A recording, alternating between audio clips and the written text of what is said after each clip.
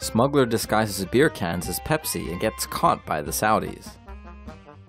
Heads might just literally roll after Saudi customs officers caught a man trying to sneak a massive illegal shipment of beer into the kingdom.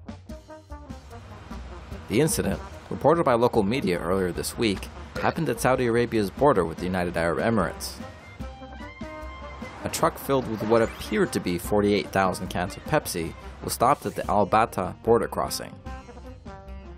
Rather than Pepsi though, the well-disguised drinks were actually cans of Heineken lager. And in case you didn't already know, alcohol is banned in Saudi Arabia, so Saudi customs were likely none too pleased when they discovered the sizable shipment of contraband.